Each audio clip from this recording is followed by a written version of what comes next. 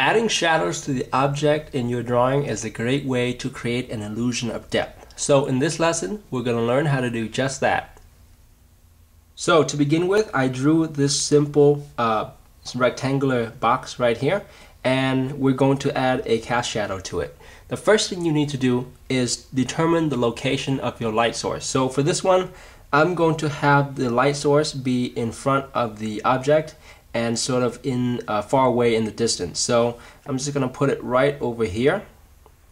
So now that you have the location of the light source, the next thing we need to do is locate the shadow vanishing point.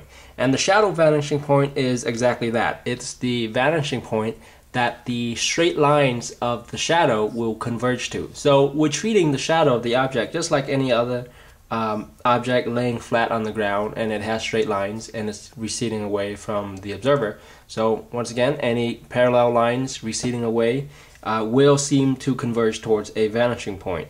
The good news is that the shadow vanishing point is very easy to locate. It's all you have to do is go to your light source and draw a straight line down from the light source until you hit the horizon line, and there you will have your shadow vanishing point. So it's going to be right there. So the shadow vanishing point will always be vertically aligned with your light source.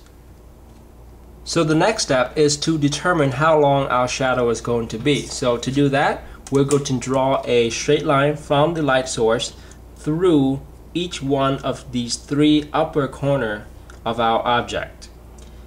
So we have a straight line going from the light source through each one of these three top corners, and I went ahead and used different color pencils so that we can keep track of them easier, although you can just use regular pencil when you draw yours. Now, why did I pick these three corners and not this fourth corner over here? Well, that's because even though the light source, when hitting the object, will cast a shadow over at this corner, that shadow will be covered up by the object itself. And it's only these three outer corners here that will create a visible shadow on the ground. And so that's why we pick these three corners. Another way to think about it is that these three corners are the furthest away from the light source, and so they form the outer edge of the object, which in turn will create the visible shadow.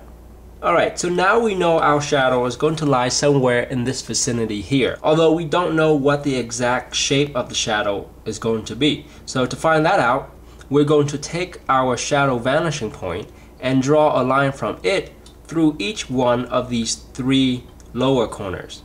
So notice that each one of these lower corners correspond to a higher corner that we drew a line through earlier. And I went ahead and used the same color for each respective corners. Alright, so the point where these lines intersect is going to be the coordinate of our shadow. So now all you have to do is connect these points together to form the shape of our shadow. So now let's fill it in and see how it looks. Alright, so I just used my pen here to shade it in. You can also use a marker or a Sharpie or a pen or just your regular pencil. I just wanted to give it some extra contrast. Now let's give it some more dimension by shading in the cube itself. Since the light is coming this way, this side of the cube is going to be in shadow, so we're going to use the darkest tone for that. And we'll use a lighter tone for this side over here, and the lightest tone for the top. Alright, so that looks pretty good, but the real magic to this technique is when you can actually add a shadow to a second object using the same light source, and that's gonna give you a very nice cohesive look. So let's do the same thing to this house right here, and that will also give me an opportunity to show you how to add a shadow to a house shape object. Alright, so once again we're going to be drawing a line from the light source through each one of these three corners at the top of the object. The only difference is that now that we have this roof here, we'll also be drawing a line through the peak of this roof as well. Now the next thing to do is draw a straight line from the shadow vanishing point through this point here, and this point here, and also as for the peak of the roof, we're going to take our ruler and draw a straight line from that peak straight down until you hit the bottom edge of this house, and that's going to be our fourth point. And we'll also be drawing a line from the shadow vanishing point through this line as well. Alright, so it can get pretty messy, so make sure you're careful about keeping track of the lines and matching it up to the correct corners. So this corner matches up with this corner matches up with this corner, and so on. Alright, so now let's find all the points where those lines intersect. So here's one, here's one, here's one, and here's another one. Alright, so now let's connect these points together to form the shape of our shadow. Now remember to refer back to the object if you have to, in order to make sure you connect each of these points to the right one and in the right sequence. And you simply connect this dot here to this corner here, and this dot here to this corner here. Alright, so that's our shadow. Now let's shade it in and see what that looks like. And now we can shade in the house the same way we did for the cube. Okay, so that's how you add shadows to objects in your drawing. So I hope you enjoyed that lessons. Now if you like more great perspective drawing tutorials, be sure to sign up for my free drawing newsletter at mydrawingtutorials.com/perspective.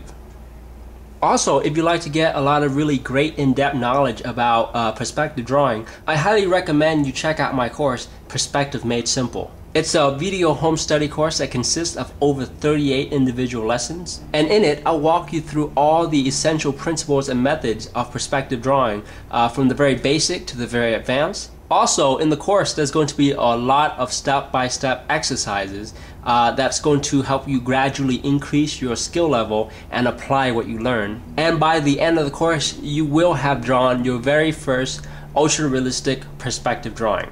So if you'd like to check that course out, simply go to the URL on the screen, or you can simply click on the link right below this video. Alright, so thank you so much for watching, and if you like this video, please give it a thumbs up and leave a comment below to let me know what you think.